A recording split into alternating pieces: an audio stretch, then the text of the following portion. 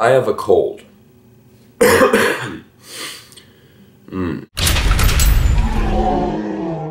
Take a good look, people.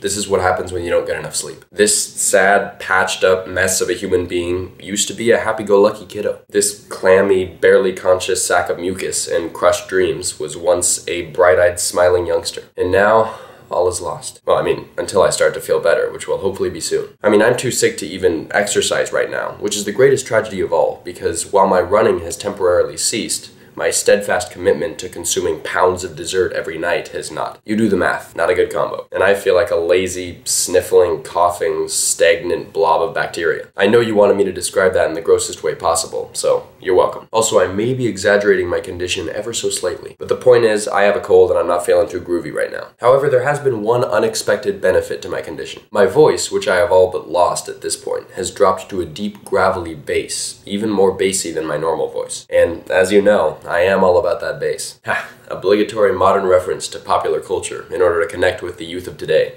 Totally nailed it. Now I know what you're thinking. Oh, the old getting a cold gives you an incredibly low, sexy voice that nobody can resist. There's been a Friends episode about that, a Naked Brothers Band episode about that. Nickelodeon? Anyone? I'm not gonna say I watched that show, but I'm not gonna say I didn't. So basically, all of history's greatest TV shows have made use of that classic plotline. But personally, I didn't believe it was a real thing until people started noticing it when I got this particular cold. The other day, I had to perform a scene in an acting class I'm in. Acting! I act, no big deal. I'm not famous or anything. Seriously, I'm not famous. I don't want to mislead people. If I was, I'd be filming this in my private submarine. Jets are too mainstream. And I would be joined by Andrew Garfield, Chris Pratt, and Robert Downey Jr., who would also be my friends and would come to my beach house/houseboat for dinner. That's pretty much what famous people do, right? Also, all of their wives/significant others would be invited, because Emma Stone is a gem. No way around it. Anyway, back to the acting class. I performed this scene with a good friend of mine, and when I finished and sat down, another guy in the class told me, "You have a very sultry voice." Naturally, in response to this, I said, "Thanks."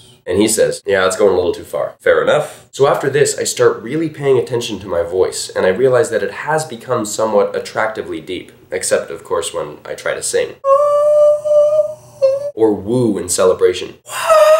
Pretty much the definition of lackluster. But as long as I stick to an even tone, I pretty much have the voice of a true temptress. I don't think there is a male version of that word, which is annoying and unfair, so I'm gonna stick with temptress. One person even thought that I was several years older than I actually am. Good or bad? You decide. So I guess while I'm sick, I'll milk this voice for all it's worth. Like a state fair prize-winning dairy cow. That was a weird analogy. I suppose the lesson here is that when you're sick, make the most of it. Focus on the things you have going for you in life, the good things, and realize that there can be a bright side to a bad case of the sniffles, or whatever may be ailing you. In short, don't let it get you down. Now, if you'll excuse me, I have to go serenade some people with a Louis Armstrong medley. I see trees of green, red roses too. I see them blue for me and you, and I think to myself, what a wonderful world.